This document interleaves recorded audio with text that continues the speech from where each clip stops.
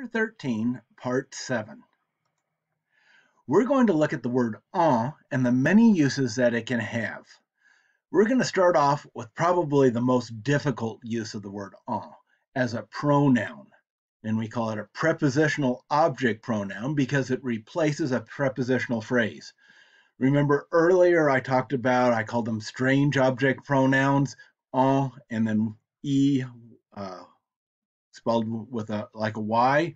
Well, we're going to look at the en in more detail now. So en, when it's used as a pronoun, it's a pronoun that replaces an expression starting with de. Now, often it's translated of it or of them. For example, nous avons besoin d'argent. We have need of money. So we translate this, we need some money. And the d'argent is a DE contracted, and so we replace that with the word en and put it in the pronoun position in front of the conjugated verb. Nous en avons besoin. We have need of it, or of some, or even better, we need some. So that's how it basically works. It replaces the de prepositional phrase and puts it in front of the verb. Ces princesses n'ont pas de royaume. These princesses don't have kingdoms. And so we have a de royaume. That's the negative form of the indefinite article. And so the de royaume gets replaced by en. Ces princesses n'en ont pas. No, there's no liaison there, sorry. Ces princesses n'en ont pas.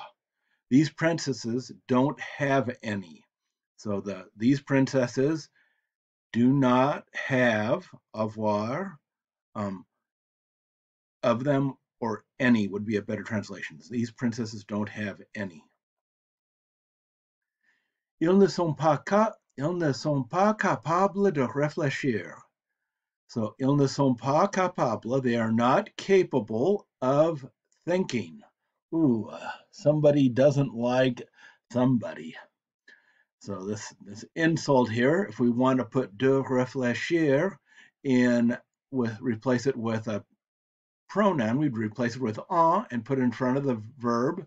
Ils n'en sont pas capables, and the ne and the pas go around the conjugated verb and the pronouns like they have before. This means they're not capable of it, or they're not capable of doing it, referring to of thinking. J'achète 3 pains. I buy 3 loaves. Now, pain is a general word for a loaf of bread, or it can be a specific size loaf of bread. A baguette weighs 250 grams, and a pain weighs 400 grams. So I buy 3 loaves, or I buy 3 large baguettes, because they're the same shape as baguettes, pretty much.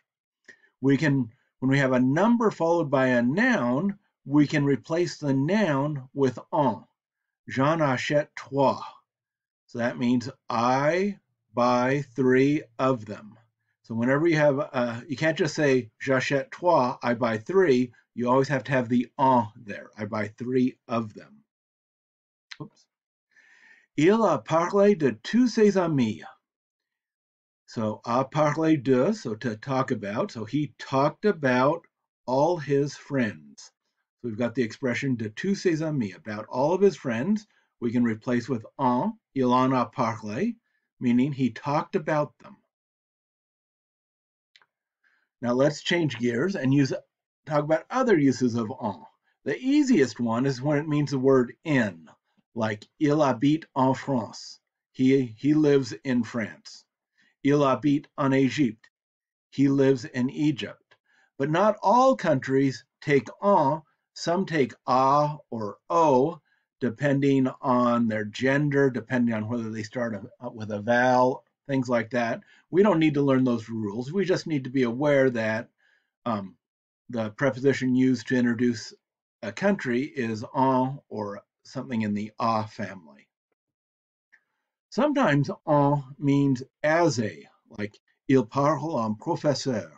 He speaks as a professor in his professional role of a professor.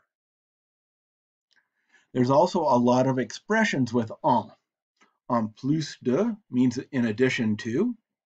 En outre de means besides or in addition to, moreover. En face de means opposite, facing, or in front of. Like en face d'un bâtiment, bâtiment means you're saying in front of a building, in front of the building. En tant que, that means as or in the capacity of. En raison de means because of. So these are pretty common expressions and are worth memorizing. So here are some exercises using many different varieties or many different usages of en. When you've written down your responses, check them on the next video.